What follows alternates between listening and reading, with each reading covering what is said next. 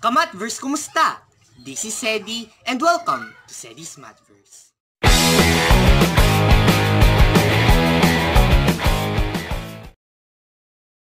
So for this video, I'll be discussing random problem number 1, a problem related to areas of sectors. Without further ado, let's discuss the problem. Here is random problem number 1, ka-Mathverse. So the problem goes as follows. An enclosed field in the shape of an equilateral triangle has side length 6 meters.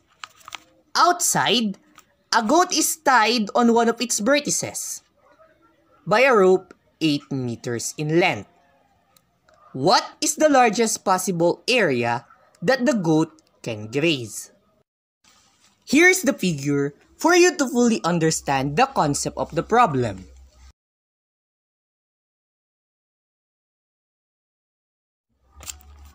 If you want to try solving the problem, pause the video. If you want to see the full solution, continue watching.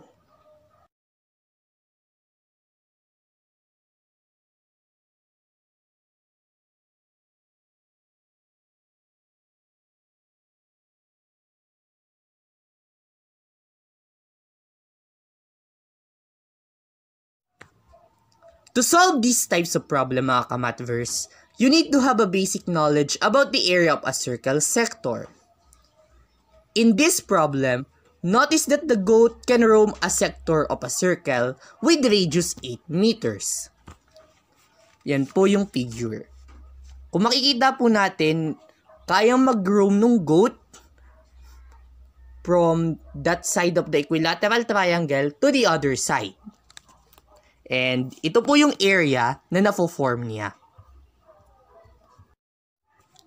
Kung mapapansin ninyo mga ka-Mathverse, kayang tawirin nung goat yung kahit anong parte nung sector na yon maliban dun sa sector na kung nasaan yung equilateral triangle.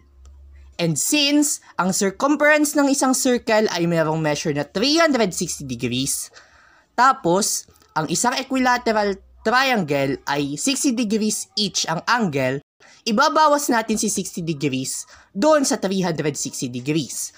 Which means na yung angle ng sector na kayang tawirin ng goat is 300 degrees. So meron na tayong radius equals 8 and theta equals 300 degrees. Ang formula ng area ng isang sector ay pi r squared multiplied by theta over 360. R yung radius and theta yung degree. Angle measure nung sector. So substituting this, we get pi multiplied by 8 squared multiplied by 300 degrees over 360 degrees.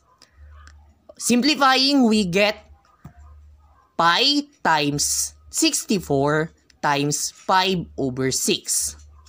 We get 320 pi over 6 or 160 over 3 pi. However, notice that the goat can still roam a certain part of the triangle. Kung mapapansin niyo po dun sa figure kanina, nakikita po natin dun sa bandang dulo nung bawat side may pasobra pong length, which is 8 minus 6 equals 2 meters. So, ito po yung figure. Kung papansin niyo po, kanina sector lang po, then ngayon, meron na pong dalawa pang maliit na sector dun sa baba. Yun po yung matatravel pa po nung goat after niyang masakop yung isang side ng equilateral triangle.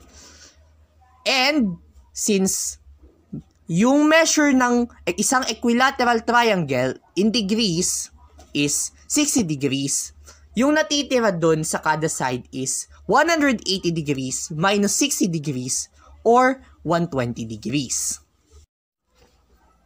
So nakuha na natin yung dalawa pang sectors na kailangan para makumpleto yung area na kayang i-travel ng goat. Ibig sabihin nito, pwede na nating isubstitute yung radius na 2 meters and yung central angle na 120 degrees doon sa area formula. And kailangan nating i-times 2, syempre, kasi dalawa sila. So, substituting the given into the area formula, we have A equals pi r squared multiplied by theta over 360 degrees. We have r equals 2 and theta equals 120 degrees. We have pi multiplied by 2 squared multiplied by 120 over 360. Then, 4 pi over 3 yung kakalabasan ng area. But since dalawa sila, ang magiging resulta i-double din. So, 2 times 4/3 pi equals 8 pi over 3. Yun po ang sagot dun sa natitirang portion. And, meron pa tayong 160 pi over 3 kanina, which means ipapag-add na natin yung areas na nakuha natin.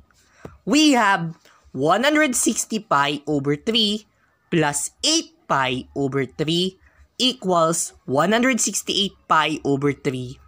And kapag sinimplify, we get 56 pi. The correct answer for this random problem is 56 pi square meters.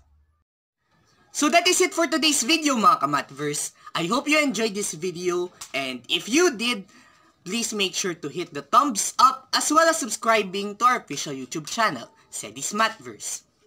Then, you can also follow our Facebook and Twitter pages whose links are in the description below. Also, big shoutouts po sa Omolad family, yes! Isam, Sargi, Rafael, Hans, Daryl, Gif, at saka Sandre. Then, sa RCQ family, kina Ate Jade, kina Ate Kimberly, kina Kuya Will, Kuya DJ, Ate Shinette, Kuya Eric, at Ate Yuzra. Then, shoutout din kay Sir Isaiah James Maling. Subscribe din po kayo sa YT niya. And, kay Sir Ron Barasi, of course, shoutouts din. So, that is it for today. Enjoy the day, and always remember, mathematics is incomplete without you.